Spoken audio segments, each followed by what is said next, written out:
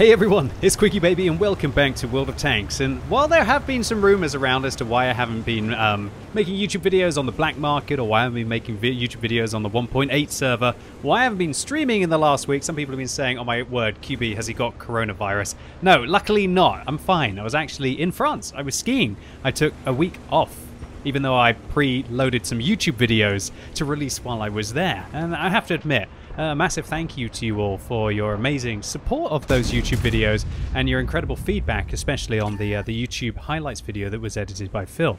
Yeah, just what can I say? It is amazing feedback. Obviously, we've got to try and get on to more of that. But for that to happen, I have to be streaming, right? To be able to get some of those highlights. And so I'm looking forward to getting back at it tonight.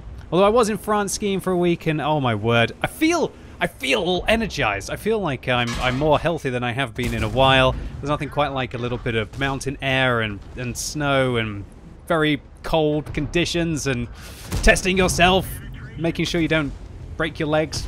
Although I don't really need them. All I really need is my hands and my voice, and I'm pretty much okay, right?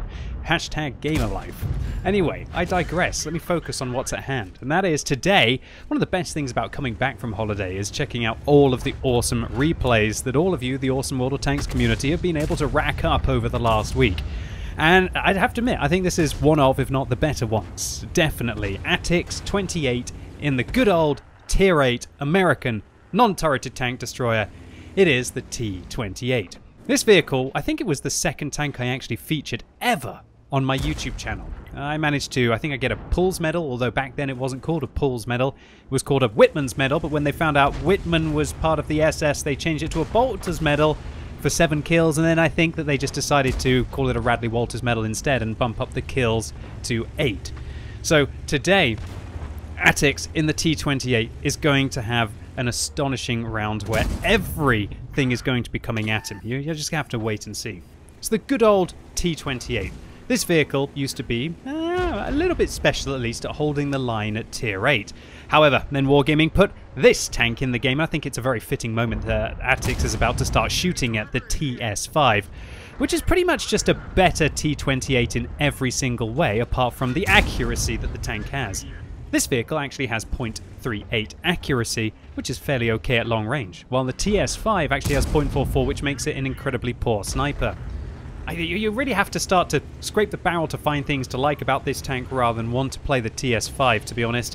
One of them might be the APCR rounds on this vehicle. You do have to sacrifice some of the heat ammunition you get on the TS5, but at least you do get some better shell velocity along with it. But to all intents and purposes, the TS5 is the better tank, apart from at long range when it comes down to the accuracy. And it's always sad when a premium tank always makes a Tier 8 regular vehicle redundant. I feel like this should have been the one that had the better armor or the better DPM. That's simply not the case. Alright, so Atix is now in the position that you want to be, on the high ground, above your opponents. You want to be Obi-Wan, you don't want to be Anakin, right? So he's locking down them as they're trying to progress towards his base. Having dealt with all the opponents below him, apart from the 2 Super Hellcats, now he's turning his attention to a TS5 who's made it above him, the one that I believe that he set on 5 earlier, yes, as that is the only TS5 on the enemy team. And Atix punishes a poor move by the AMD 178B as he comes around the corner and takes a 120mm shell. Now Atix notices that he's getting jammed in the side by the Super Hellcat, and I wonder if he went alongside the T44 there to avoid damage from the Super Hellcat. Maybe he's using the wreck of his fallen ally to avoid damage from the enemy team. Oh, poor shot there against the T29, a bit of an unfortunate ricochet. Could that be the end for Atix? Up to 4,400 damage and a top gun now. Nah.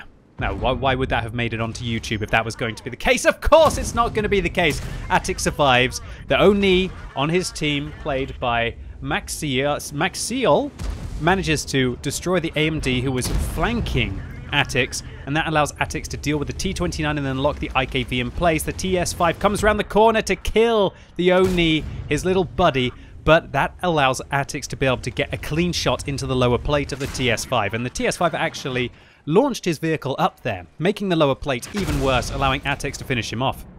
So the AMX-13F3 hits him for 101 damage to that, tier 6 French self-propelled gun from base, and so now he really can't hang around here too long. And Atix is using a manual fire extinguisher. Otherwise, if he was using a premium consumable, I'm not talking about a premium fire extinguisher, let's say like Cola, or maybe he'd just taken 2 repair kits and dropped the fire extinguisher altogether, then he'd probably want to repair his fuel tanks as quickly as he can. This was actually the vehicle that I set on fire using, I believe, my Cromwell Berlin to complete the incinerator mission when it was the hardest thing to do in the game. I know that the fuel tanks at the back are very combustible, as most fuel tanks are, but this one seems to be exceptionally so. So Atix, don't let that Super Hellcat get behind you, bud. He's turning his tank as quickly as he can. This is where crew skills like clutch braking can come into massive effect. The Super Hellcat bumps into the Oni. That Oni is doing some stellar work. Even in death, he's still helping out the team. And the Super Hellcat doesn't have the best traverse in the world. Unable to track Atix's T28, he finishes him off, picking up his 10th kill and completing TD Mission 15 Triumph. For the T58, congratulations to you. That must be a feels-good moment as well. All that's needed to do now is to win the battle to be able to complete this with honors. So Atix loses his final remaining teammate, and with 3 enemy tanks approaching the cap circle, he needs to deal with the Super Hellcat and then hopefully take the fight to the T3485M. The Super Hellcat gets spotted out in the open, panics, drives forwards to try and get into cover, and Atix shuts him down and follows it up with shutting down the T3485M, and immediately he swings into play. He wants to get off the hill, he wants to get away from the self-propelled gun that's railing down from the enemy base. And he realizes, I'm not in the fastest tank, I'm in a tank that's limited at 22 kilometers an hour. I have to get forwards as quickly as I can. No time to dilly-dally. The enemy are putting pressure on my cap. And if for some reason the AMX had made it in there, that would have put even more pressure.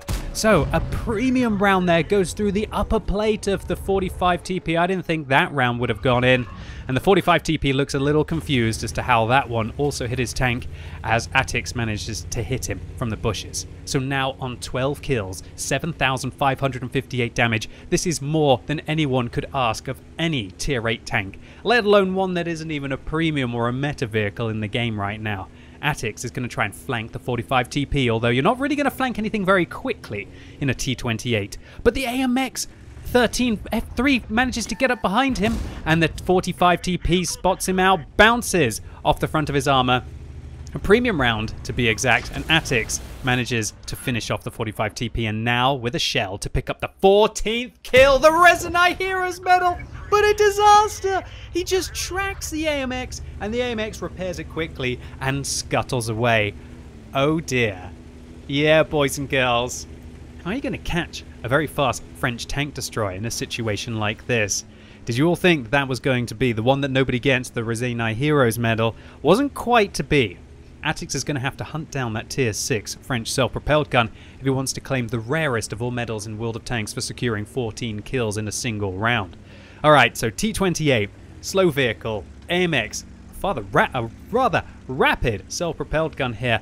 What would I be doing in this situation? Well, immediately, you've got to get to the enemy base. But do you know what the real problem is if you do decide to manage to make your way towards the enemy base? And that is that if you go there, then he could just sneak in, and if he gets into the cap circle before you, 10 seconds before you to be exact, then you're not going to be able to draw the game.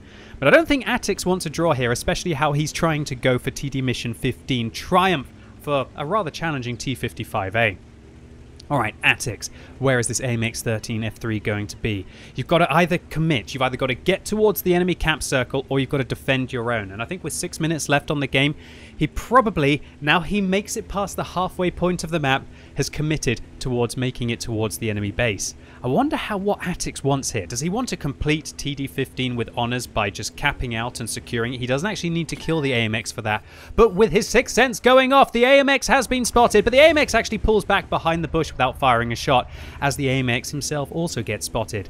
Or does Atix want to try and secure that 14th kill? Alright, the AMX looking like he was coming around the corner. Is Atix going to blind fire around the bush? A tiny shot onto the lower plate, which he secures.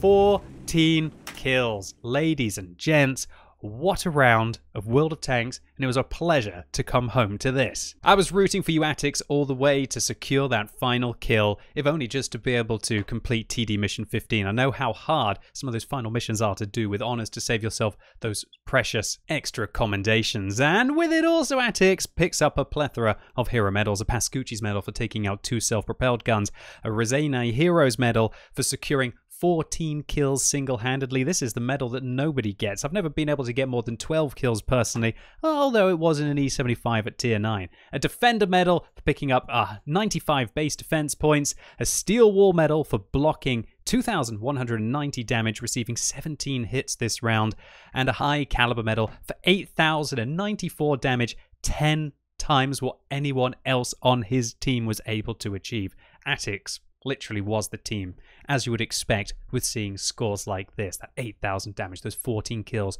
2,340 base experience.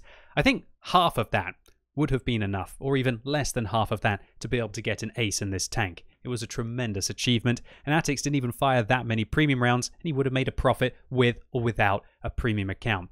The perfect round of World of Tanks, not a premium tank, profit made even without a premium account, a plethora of hero medals, and even the joyous kill on the TS5, the vehicle that kind of makes this tank redundant, at least if we're looking at it from a competitive sense. But this replay, more than any, proves it's not just the vehicle, right? It's all down to the player. And Attics, congratulations to you on this mammoth carry. It was a pleasure to watch, and thank you so much for uploading it onto the What Replays website for the community to enjoy. I know I thoroughly did. If you did as well, make sure you give this video a thumbs up, but if you hated it, give it a thumbs down. And if you're watching this video as it's released on Sunday, it's time to get back into action on twitch.tv/QuickyBaby with my first Tech Tree showcase in what feels like forever. And this week, most of you have voted for the Tier 10 American heavy tank, the non-auto-loading one, the T110E5. And so come along, I'm going to see if the line is still relevant in the game today.